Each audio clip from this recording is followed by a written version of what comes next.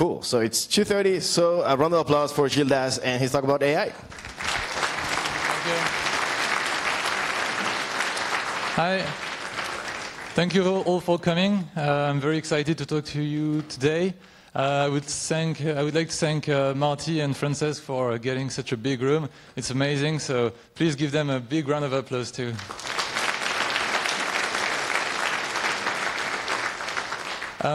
So I'm Gilda. I talked here last year, and I'm coming back to this year. So I work at Le Bon Coin in Paris, and today I'm going to talk about AI search with Go and Tensorflow.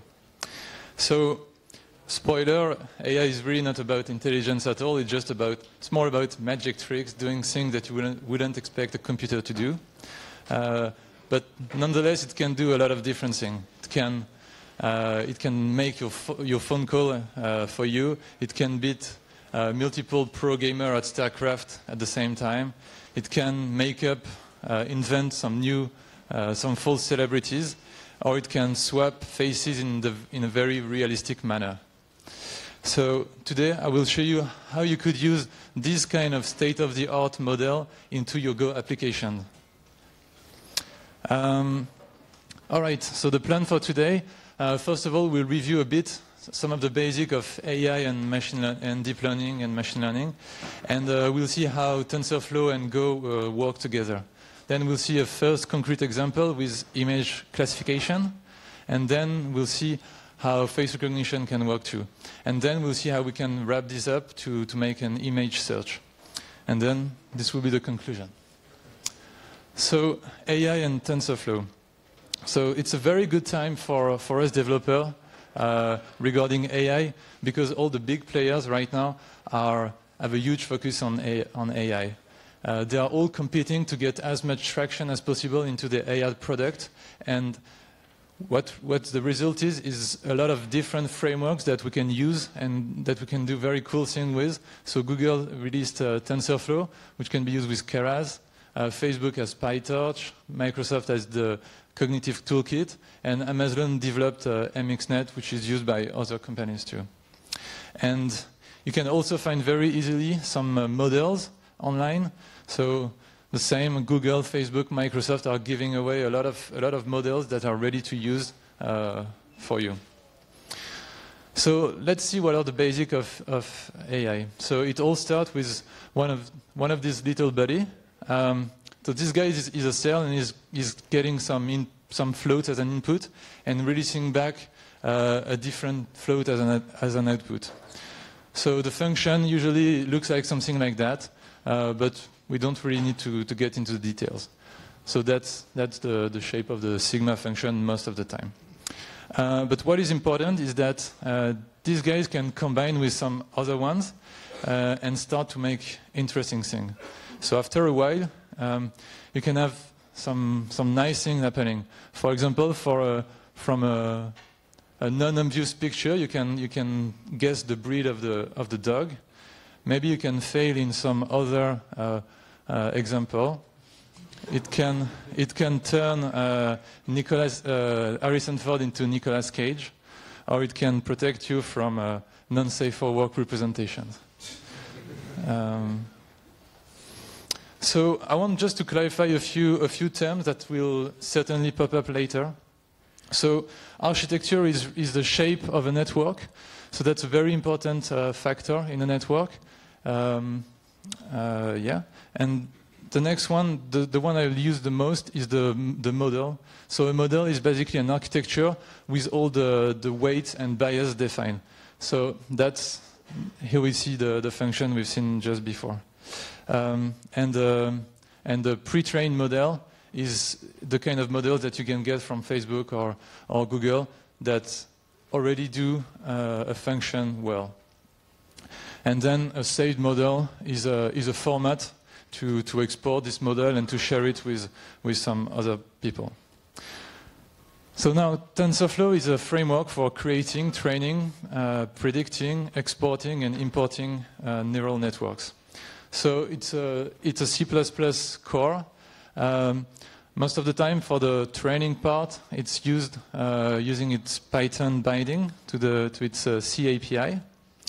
And so that's using Python. You will do you will create the network, you will train it, and then you can export it to a saved model. And the part that interests us is on the other side. Once a model is trained, you can import it into Go, and you can run the prediction using the Go API. So in that talk, we'll really just focus on the Go part. So now let's see how the code looks like. So here is all the code you'll need. This is all the specific TensorFlow code. So it's split in two different parts. So firstly, you load the model and you prepare the input that you want to give into that network. And then the second part is actually running the session, giving the feeds and getting the fetches at the other part. So we can split this into 3 parts. First one is getting the model, getting the model and loading it into TensorFlow. The second part is building an input and then feeding it into the input of the network. And then the last part is to fetch the result and to interpret it. So let's see a concrete example with image classification.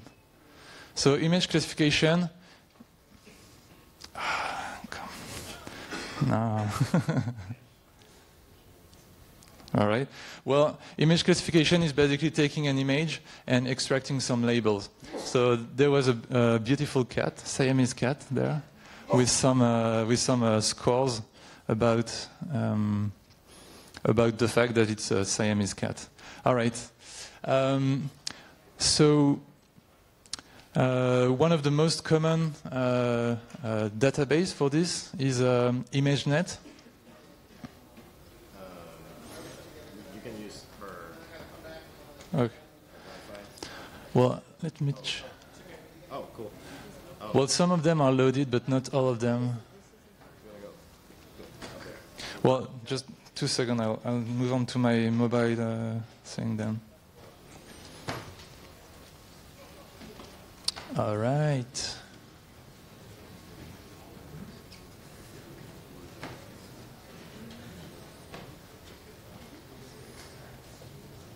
Is it better? No, not really.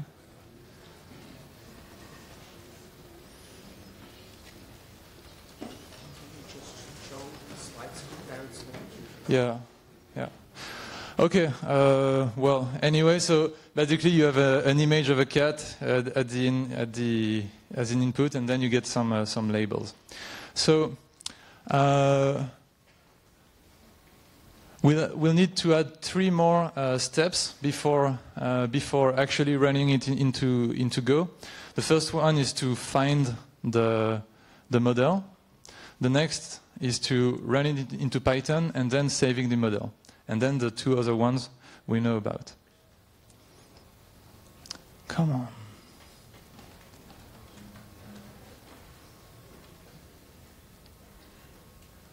Let me...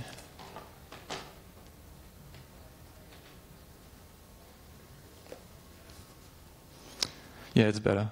All right. So to find a model, there is a website I like a lot. It's called Model Depot. There's not too many models there, but they are very well documented. Another good resource for this is the one from Google, Facebook, and Microsoft. Most of these models are on GitHub too, so you'll find a lot of interesting things.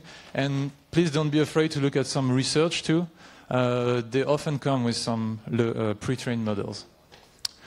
So I choose that one, which is a quite simple one and quite light one. So now I have a model, I can download it from it. It's actually MIT license, so it's nice. So we'll run it into Python. First of all, we need a few imports. So this is based on Keras, so it's mostly Keras imports. And now here is the Python code. So it's quite simple, a bit like in the Go code. The first part is loading the model. Then we format the input, and then we run the prediction. All right, so now we can run it into Python, and we can actually have the correct labels. So the next step is to save it into an export model. So we'll add a couple of more imports.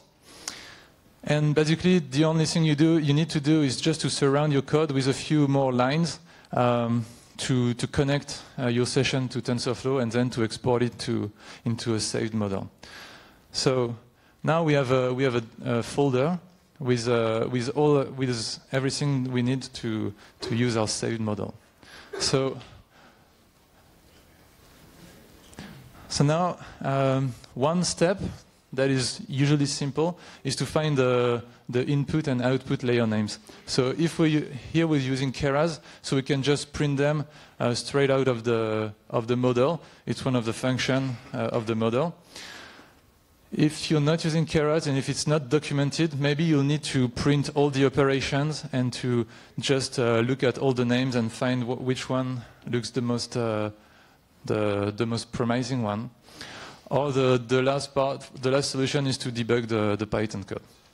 So in our case, we're using the first option, and our input model is input_1, and the output is prediction softmax. Now we need to format the input image.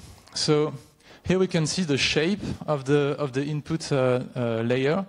So it's a 224 times 224 image with 3 channels as RGB. So there's just one more function we need to apply it to these channels. It's just a simple function. Actually, it's just a mapping between a smaller float range. So this is what we have, and we do it for every pixel. So this is how the Go code looks for that. So it's only using the standard library, the standard image library, and then creating a TensorFlow tensor. All right. So now we have our tensor that we can feed into our network. Now the last part is to interpret the result. So the shape of the result is a slice of 1,000 floats, and this is actually this actually corresponds to the 1,000 classes there is in ImageNet. So it's basically all the kind of objects that we have, and they are linked to a score. So usually what you'll do is to keep the 10 best results, maybe. So perfect. Now we can get the output, and we can find out it's a Siamese cat, just the same way as we did with the Python code. So to wrap it up, yeah. So now you can give any image from any source you want from your Go program, and we can get the 10 best labels. So face recognition. I won't go into the code for face recognition, but I just want to give you the basic of how it's working. So the first step is to detect the faces. So it takes a picture of any size as an input, and it will give you back some boxes and scores about the detections. So in that example, we can extract 5 different faces. The next part is landmark extraction. So the shape of the input shape is also a square image of 112 pixel wide, and the output are 68 landmark points. And they maps to some peculiar landmarks into the face, and you can use it to straighten the face to improve the performance greatly. And then the last part is the descriptor extraction. So again, it takes an input, an image as an input, and the output is a 128 size slice of floats, which actually represent a coordinate in a 128 dimension space. And what is good about that is that you can apply some Euclidean distance with it. So the Euclidean distance is the most common distance, and And so this defines some distance between faces. So the smaller the distance between two faces, the more likely it is that it's the same person. And yeah, it's especially nice for us because it's a very lightweight representation. It's very fast, so it's good for search. The models I've used are from Face API JS, which is using TensorFlow JS. It's a very nice one because it's only using TensorFlow as a dependency, and I really wanted to keep it only TensorFlow, and not using OpenCV or dlib. So I had to do a bit of extra work on this one because the code was in JS, so I had to translate all the code from JS to Python, which was quite simple because it's almost the same function. And then I was able to save the model and to load it into my Go application. So search. Search is left as an exercise to the reader. But it's actually quite simple now. Now that we can label our photos, it's quite easy to just return the matching photos when the user is querying with a keyword. And about the faces, once you have some distance between some of the faces in your database, when a new face is found, you can just calculate the distance with all the other faces, and when you find a face that is close enough, then you can tell it's the same people. All right, so the conclusion.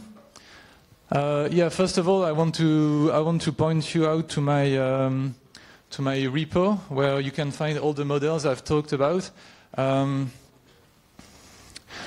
Yeah, you can find it quite easily, I think. What I want you to know to do is just to try it. I made a nice Docker image that you can run just to try out to see the performance of this algorithm. Or you can use it as a library. It's hopefully simple and ready to use, but please feel free to contact me if it's not working or if you would like something different. And also, I would like to encourage you to try new models. So as we've seen, the TensorFlow and Keras models are very easy to integrate into your applications. And yeah, you should try. It's nice. Other models, other frameworks will most likely require some conversion, which is still experimental, and it will result in some significant extra work. And so, yeah, remember the 5 steps to use a new model. Finding the model. Finding the model is just searching on Google, so that's the kind of thing that you're already doing. Running into Python, usually it's not a problem because most of these models are well documented. Saving the model is just a few lines, that's simple. Maybe most of the time you'll have some troubles formatting the input. If the input is an image, it's almost always the same kind of formatting. So it shouldn't be too much of a problem, but if you start to play with sound or this kind of thing, maybe you'll spend some time because there is not much Go code doing that. And interpreting the result can be very simple for some time and a bit harder at some other points. But yeah, the last result is always to just run the Python code step by step and to see how it's done in Python. So it's not impossible to do. You should definitely try it. All right, thank you. That was all I had to show you today.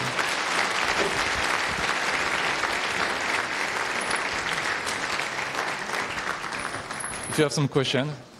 Yeah, we have some time for Q&A, so if you have questions, raise your hand. And if you want to leave, please do so silently. Thank you. Any questions? Come on, questions. Okay, so just round of applause. Thank you very much.